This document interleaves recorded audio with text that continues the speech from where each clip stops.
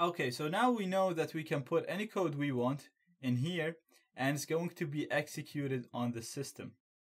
So let's have another look now at the statement. So the statement says select star from accounts where username is equal to the username that we put here and password is equal to the password that we put there.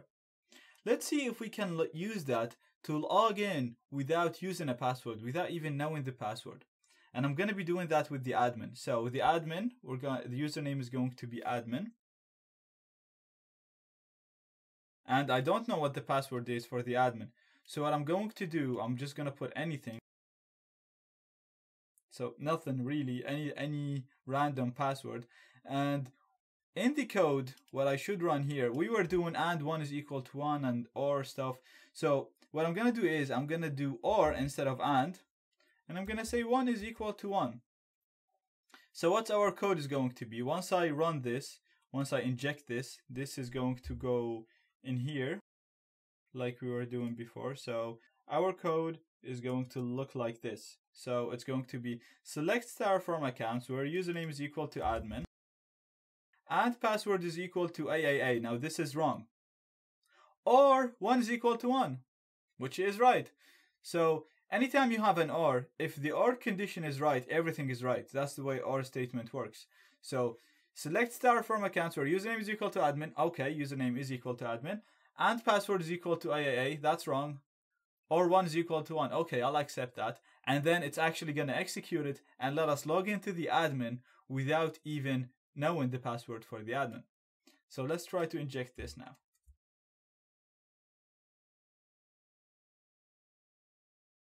And as you can see, I was able to log in as admin and monkey is the signature for the admin. Now, bypassing logins can be done in so many ways, depending on the code that's written on the page and depending on the way you want to do it and how you're imagining the code. In a lot of the cases, when you put the single quote here, you won't see this message. Sometimes you do see it, which makes your job so much easier. If you don't, then you kind of need to guess what it looks like. So I'm going to show you another example of bypassing. Instead of injecting the code like this, the admin parameter is actually injectable as well. As you've seen, when I put the single quote, the admin parameter is injectable exactly the same way as the password. So we can inject code in the username as well. And what I'm going to do now, so let's have a look on this. And I'm just going to reset it to the way it would usually look like. So you'd have, and the username and the password are the fields that whatever you put in here are going to be substituted in the username and the password.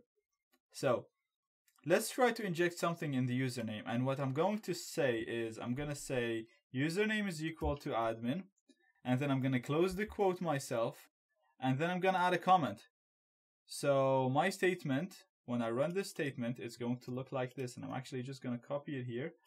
And when I put this code in here in my name, it's going to inject that in there. So this is what the code is going to look like. It's going to select star from accounts where username is equal to admin. I close the quote myself here using this right there. And then I'm adding a comment. So basically all of this is not even going to be executed. So the code is going to be this.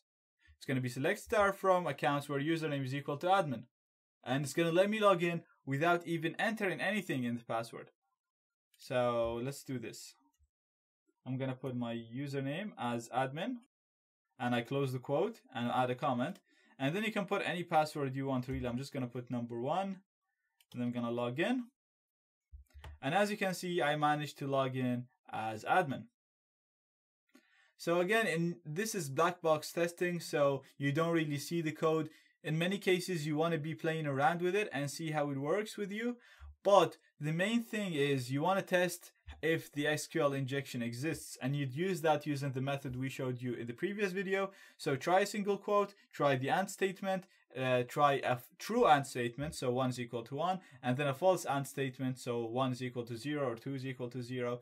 And if they work as expected, then your target has an SQL injection and you can start playing around with it.